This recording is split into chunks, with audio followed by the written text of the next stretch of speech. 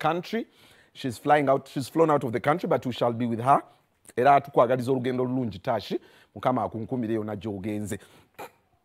Nenga akoma yabombye. Kakati Kenzo ya meetings omukulembeze w'eggwanga. Kenzo tumuyina tumusuubira okubeera naye ku show lunaku lwaleero in the near future. But before we engage him on the show, teekayo post gye yataddeyo yasisinkanye omukulembeze balina bingi nnyo bye baateesezzaako. That is the moment.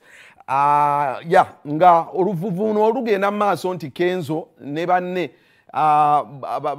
basuubira okufuna billions 13 aba UMA n'aba National Cultural Forum kye baagala contesting anti nga federation tebasobola ba billion 13 sente ziyina kwegamba mwalaba submission ya Cindy on this matter.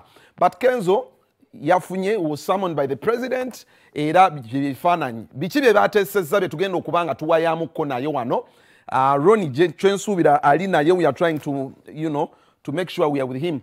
In the quest of streamlining our industry and lobbying for a well-functioning music industry, today I met Museveni, His Excellency Eddy Kenzo Museveni, and we discussed the urgent need for amendment of the Copyright and Neighboring Rights Act 26. It was a great discussion in which he promised to follow into the matter with the urgency it requires.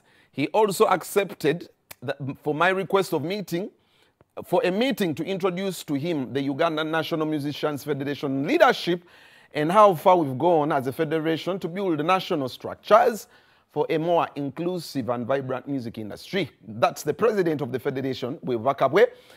Kwegamba yamitiza omukulembeze okwongera omunnyonnyola butya bwe tusobola okukola industry okugitereeza.